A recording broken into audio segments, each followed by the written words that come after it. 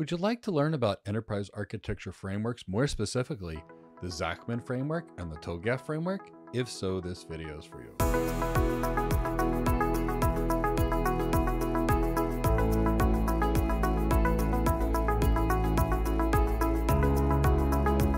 Hi, my name is Mike Gibbs, and I'm the CEO of Go Cloud Careers, and I've spent about 25 years as an architect, as a network architect, a business architect, and an enterprise architect.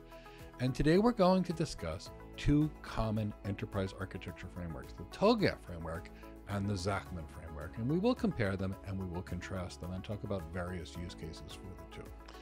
As a review, we will briefly discuss what is an enterprise architecture framework. And an enterprise architecture framework is really a structured approach that can help you design your architecture, and designing an architecture to help align the organization's people, processes, and technologies so they can get to their business goals. And enterprise architecture framework can really help organizations understand, plan, and change their systems in a systematic and controlled manner, ensuring that all aspects of the enterprise are considered in the architectures of these businesses. So we'll briefly talk about TOGAF. And TOGAF is a very common enterprise architecture framework. I actually teach this framework to all of our students, whether they be cloud architects, enterprise architects, AI architects, any kind of architect, we teach this. And TOGAF was developed by the Open Group. And the purpose of the TOGAF framework is to provide a very comprehensive approach to designing, planning, implementing, and even governing an organization's information systems. It's a very structured approach. There's a detailed methodology called the architecture development method, which literally outlines a step-by-step approach for developing the architecture.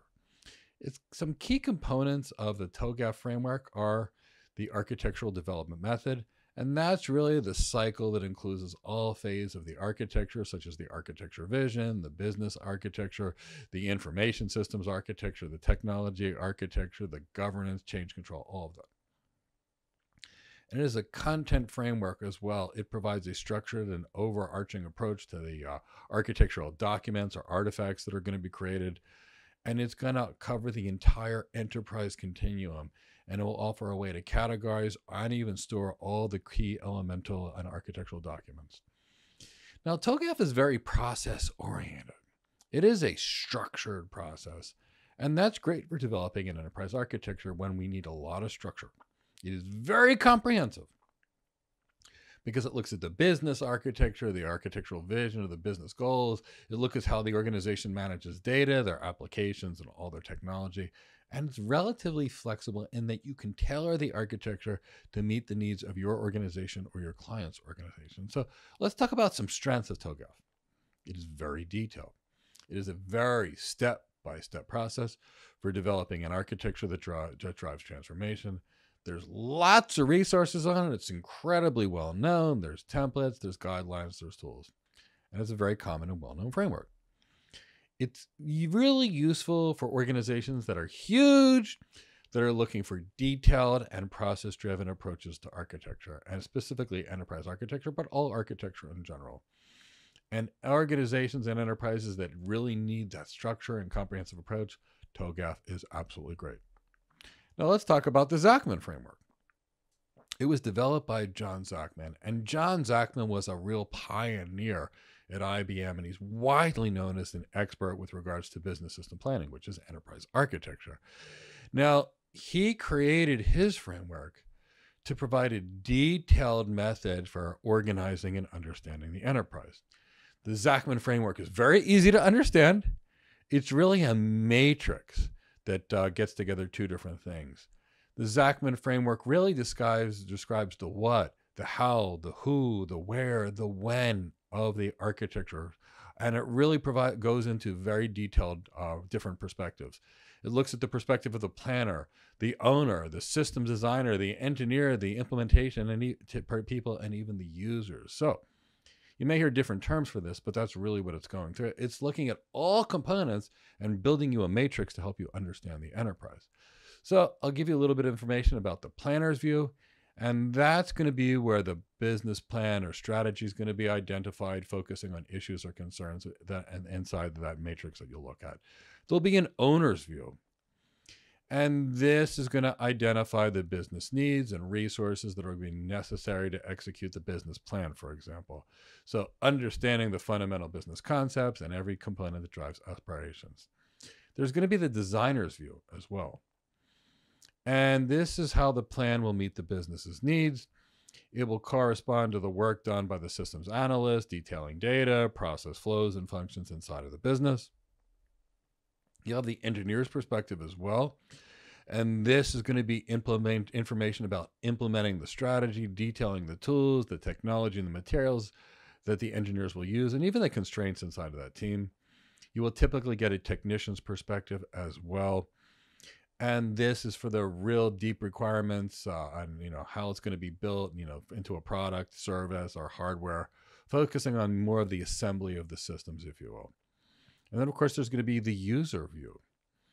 And that's going to be, from the perspective of the functioning system, detailing how the system operates and how it's used inside of the business environment.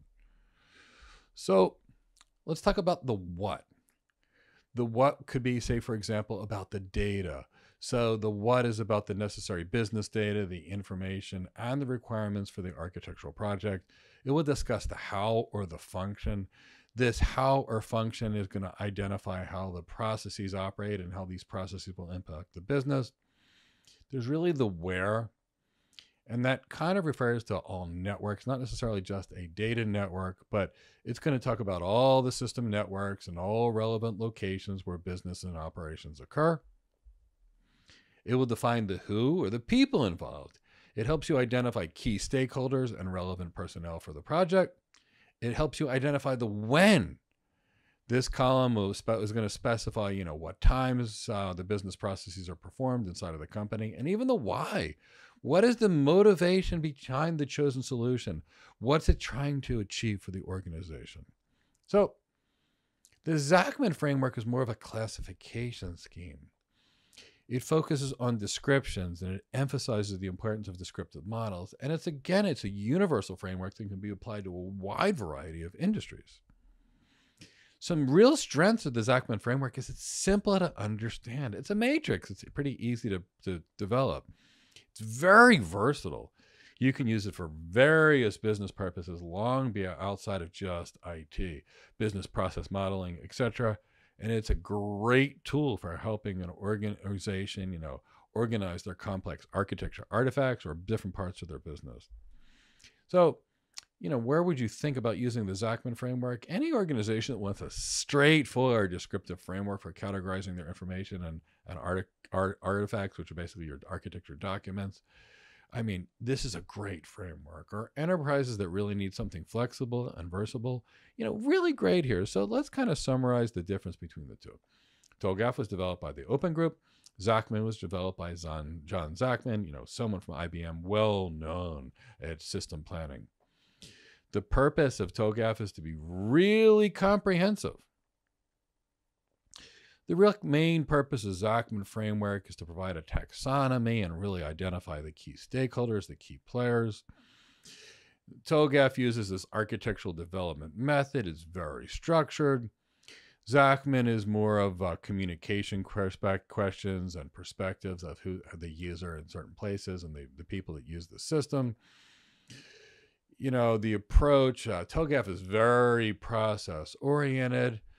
Zachman is more classification-oriented. The strengths of TOGAF, it is very detailed and very process-oriented.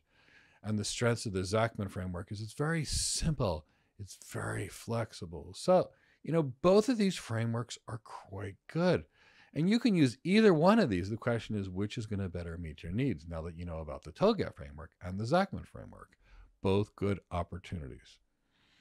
If you'd like to learn how to become an enterprise architect or a cloud architect or an AI architect or a security architect, join us for one of our free webinars. There are many free resources as well as these free webinars in the description of this video, so go check them out and click one and download some. And if you've enjoyed this video, please give it a like, subscribe, and hit the bell to be notified of new videos to help you in your architecture career. This is Mike Gibbs signing off for now, and I look forward to seeing you in another video. Take care.